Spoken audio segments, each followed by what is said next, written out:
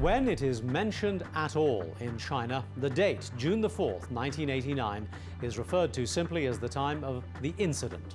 Much of the rest of the world remembers it as the date of the massacre in Tiananmen Square.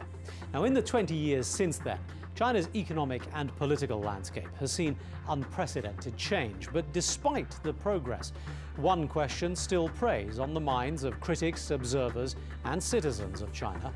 Will Beijing ever again turn its guns on its own people? I'm Taimur Nabili, and on this edition of 101 East, we look at the legacy of Tiananmen.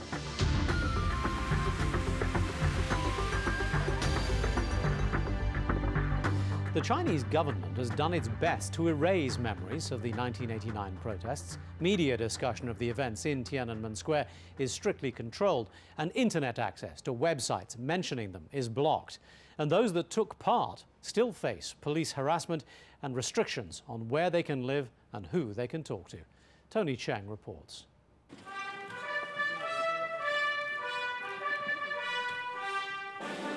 The Gate of Heavenly Peace, Tiananmen. For centuries, the entrance to the seat of power in what, for many, is the greatest civilization on earth. Outside China, however, Tiananmen means something else. In April of 1989, large numbers of students started to demonstrate on the square. Initially, they simply wanted to commemorate Hu Yaobang, an official who'd fallen from grace for his drives against corruption and a push for democratic reform. Throughout May, the momentum grew. A hunger strike amongst the students, who had now grown in number to hundreds of thousands. And outside Beijing, similar protests. Shanghai, Xi'an, 400 cities in all. And then, after a tense standoff with the military, soldiers moved in on the night of June the 3rd. In the massacre that followed, hundreds, if not thousands, were killed, many more injured. 20 years later, the authorities are still firmly in control. This was the reception that met us when we tried to film.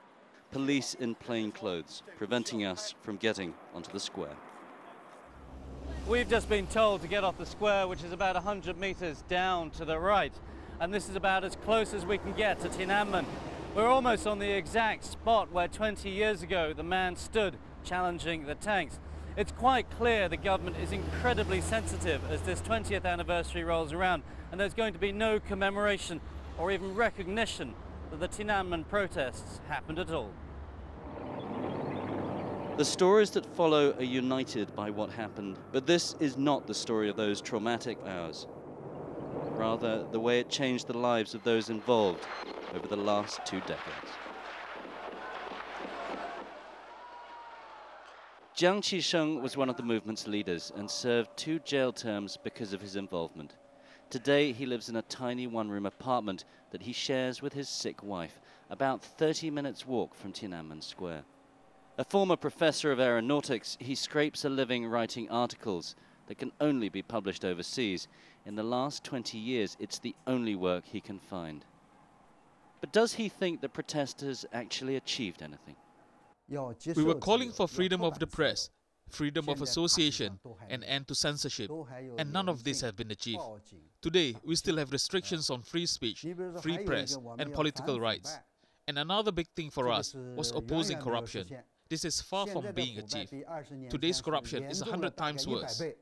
In the years that followed, many accused the students of going too far. In the face of almost complete anarchy across the country, didn't they force the government's hand? Who would have believed the Communist Party will kill people on the streets during the day? It had never happened.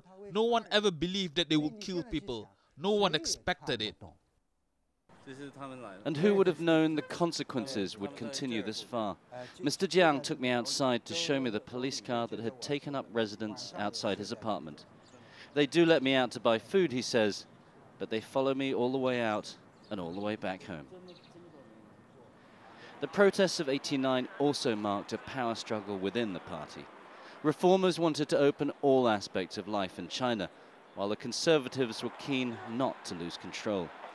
The crackdown showed the conservatives had won, and party secretary Zhao Ziyang was put under house arrest for the rest of his life. His assistant Bao Tong was charged with revealing state secrets and given a sentence of 7 years, the highest-ranking official to be charged following June the 4th. 20 years later, his movements are still restricted, mainly to this apartment down the road from the square. Since the Olympics, however, journalists have been allowed to visit. But after years of imprisonment and house arrest, did he regret not towing the party line? My thoughts were liberated, no longer controlled or restricted by the party's rules. I could think freely. It was a big opportunity to rethink my ideas about China and how it should change. And those years of reflection have left him with a very different view. Although China has seen 2 decades of relative stability, he thinks the forces that led to the protests are still there. The Tiananmen issue won't resolve back then, although people point to the fact that it hasn't happened again in the last 20 years. That's not correct. There are thousands of mini Tiananmens in every city, town and village across China every year. Those economic improvements are clear on the square itself. Thousands come to pay homage every day. Farmers and workers for whom travel is a new luxury. But even here, the evidence of the wealth gap is clear to see. The middle classes that have emerged in the last 2 decades are out enjoying a day in the park. And this is where I met Gao Hongming. He was moved by the suppression of the protests to form the China Democratic Party, in part because he felt change wouldn't come from within. The party was banned and he was given a sentence of 8 years in jail. But with the evidence of 20 years of prosperity and stability all around him, didn't it prove the Communist Party was right? The right to form political parties and freedom of speech, those are the 2 core issues for reform in China. They are essential for change to happen. Without them, all the recent advances, including the economic advances and increasing freedoms, amount to no concrete progress.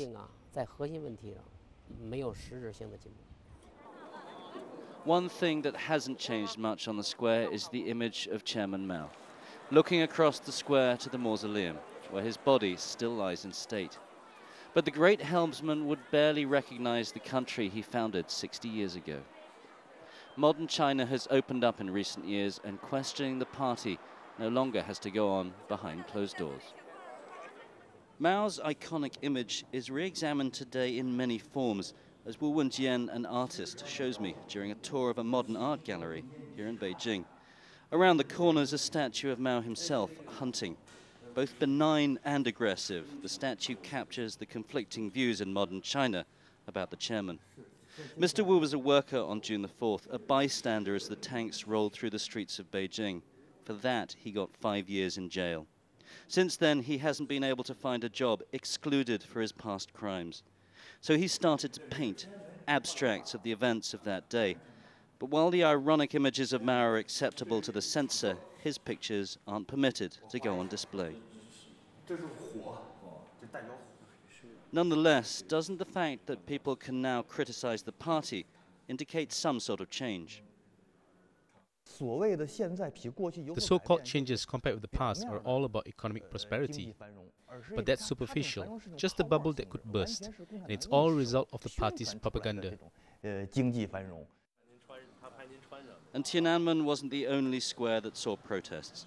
Master Sheng Guan used to be a publisher and led the protests in the center of Xi'an. Now he's a Buddhist monk. The crackdown here wasn't nearly as harsh, but as news filtered out from Beijing, the protesters quickly slipped away. He tried to evade the police by traveling to different parts of the country, but after 6 months he was caught and jailed. In jail, he had time to reflect upon the struggle for freedom, a struggle he's still committed to today.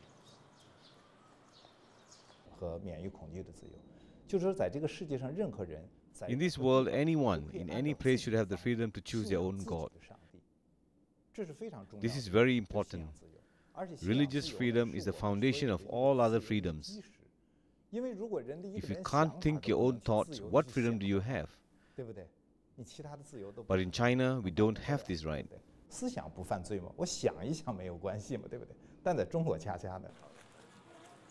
And even in this holy place, one of the earliest Buddhist monasteries in China, freedom is relative. As we film, the authorities that monitor the temple come to double-check his credentials. Religion is the opium of the masses, and it's kept under strict controls. And for this spiritual man, the rich bounty of the last 20 years hides an emptiness that hasn't been filled. Why is eating so important to the Chinese? The mouth has more functions than just eating. Speaking, for example. But in China, you're not allowed to speak. These are the testimonies of those involved in the protests 20 years ago. In that time, China has emerged as a giant on the world stage. But other freedoms haven't followed.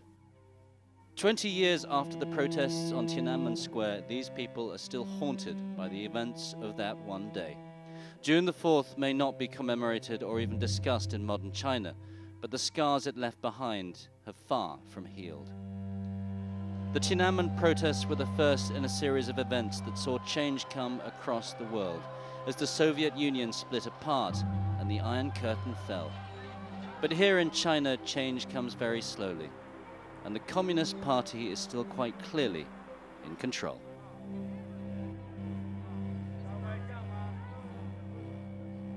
Well, after the break, we'll discuss the impact the events at Tiananmen Square have had on contemporary China. Stay watching 101 East.